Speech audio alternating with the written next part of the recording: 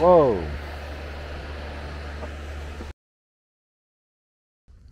Alright, welcome back. I'm on a call here just to installing a condenser coil. So what I'm going to do here is just pump it down. First, let's see if there's any refrigerant in it, first and foremost.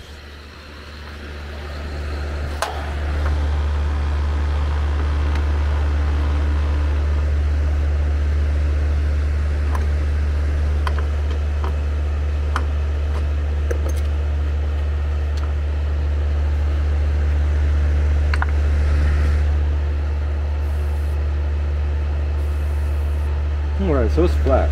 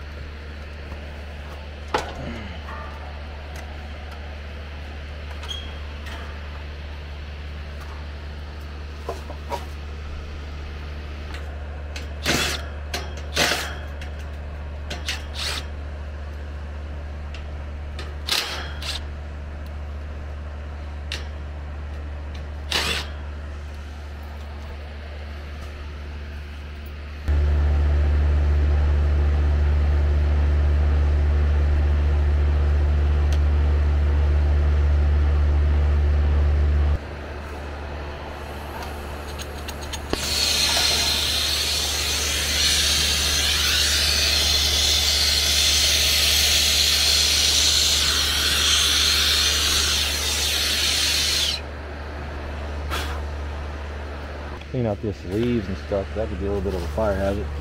Saturated with oils. Okay.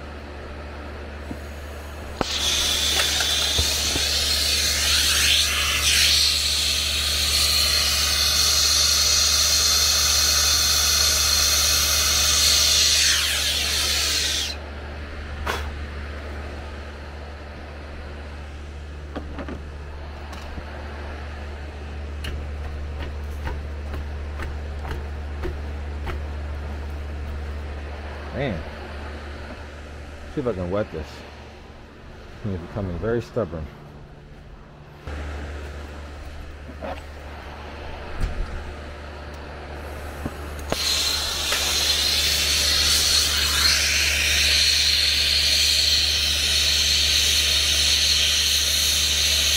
Try to do it quick. Try to get on it real quick. Good thing it's a really thin line.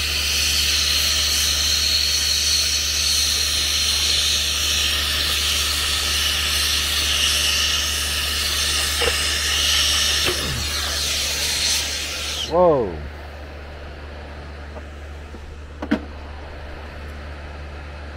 You smell those gases. That's just the oil burning off. Intense.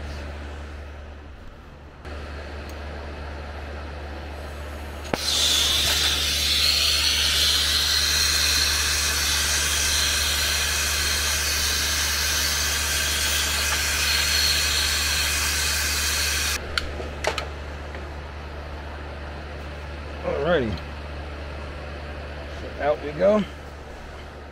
Out with the old and in with the new.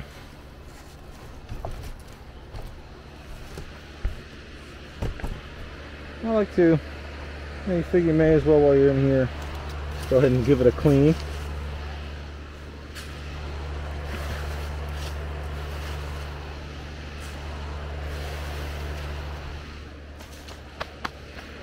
Strip her down to the bare basics.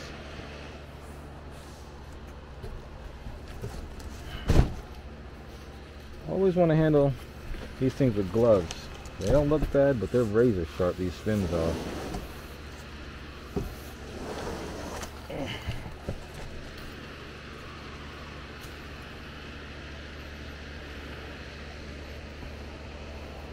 What I'm going to do before I do anything, I'm going to go ahead and take the Schrader. I'm going to take it out completely, but just let the pressure out. These things should come under pressure. want to do that before cutting these caps off, because sometimes those caps will shoot out at you at a high rate of speed. Pretty dangerous. Put an eye out easily.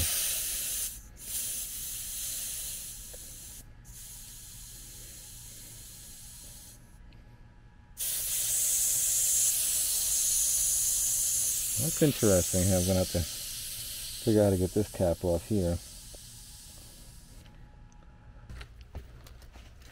As you can see, I'll probably have to sweat that off, because yeah, there's no, I sweat both of them off actually.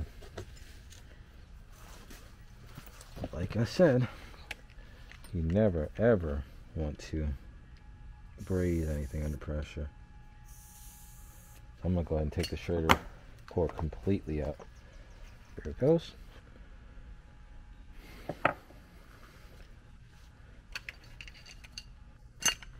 Now I'm just going to go ahead and let that fall off, essentially.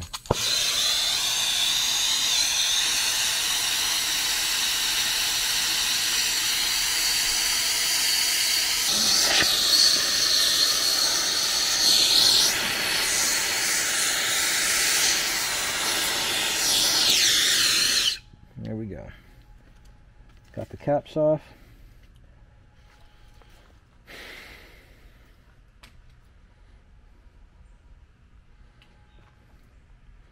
Now we just put this thing in position. Okay. You always want to be careful to look out for your wiring, your low voltage wiring, because this stuff is so hot still. So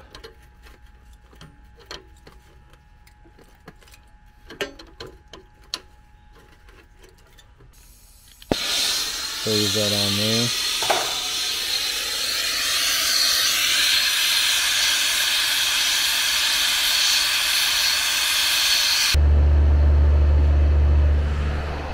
All right.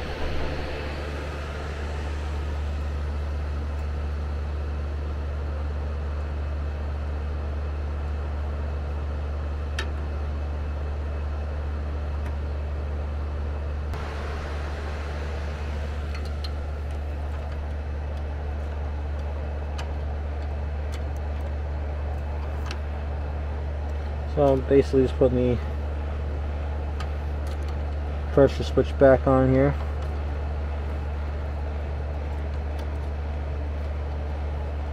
High pressure.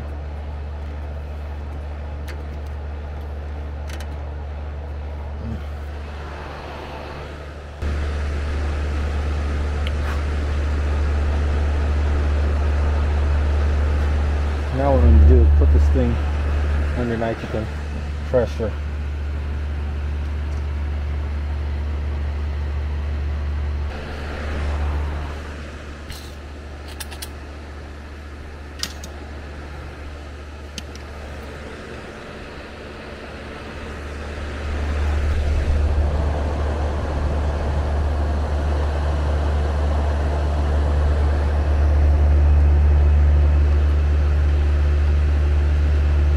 Grab our liquid line here.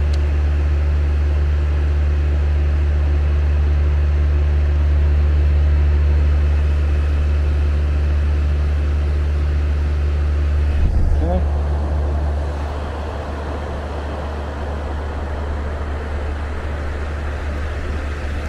Section line.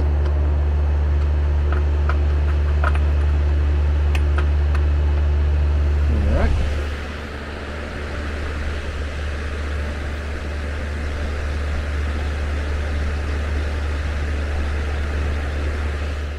I'm going to take our nitrogen here, grab the refrigerant side here, refrigerant hose. I always like to do a quick blast, purge the just in case anything got in the regulator. Okay.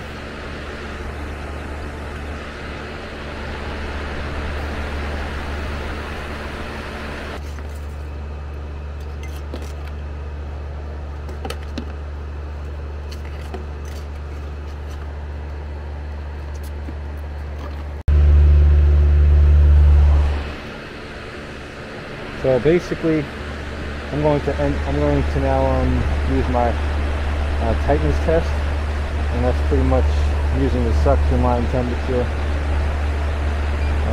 as a reference. Basically for the internal temperature of the nitrogen.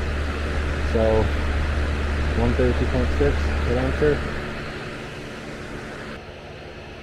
I like to simultaneously use a measure quick tightness test as well. We got a pressure compensated, temperature compensated pressure test. So let's go to quick test, pressure compensated. First we got to get our probes online.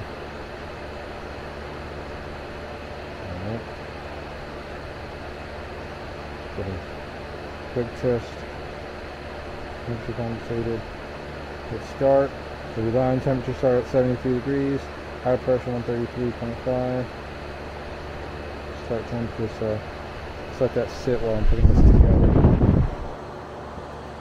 So as you can see, our line temperature has only gone down 1 degree, and our pressure has only gone down 0.1 degrees, 0.1 psi. So essentially, that's going to be a pass.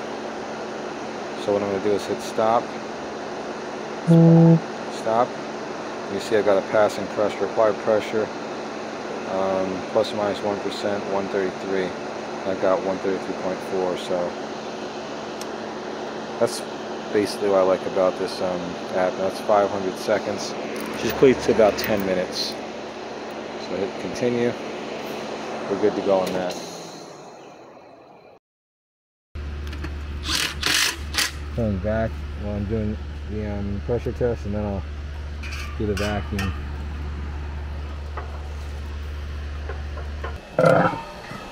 So yeah, I've got my vacuum on here, about 619 microns. So we got probably another, it's been running for about 20 minutes now. So we probably got another 15, maybe 20 minutes to get it down to 500 microns. But yeah, my opinion on, because as you can see, I use my manifolds here, pull vacuum, and my opinion on that is it works good enough.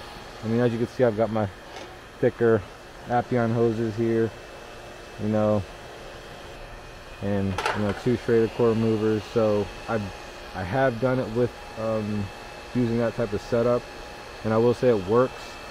But like I said, sometimes it's not worth the inconvenience.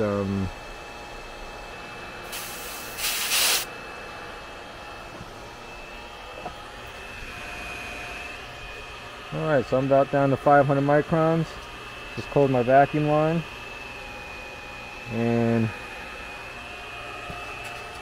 go ahead and start dropping this charge. So we've got a total of 5 pounds, 2 ounces.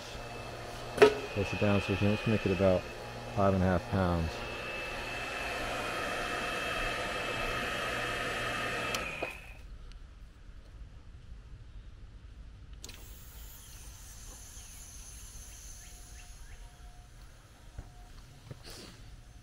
Eight ounces there.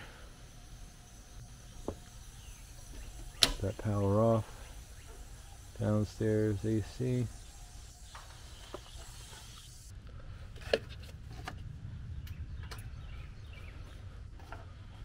We're going to go ahead and let her rip.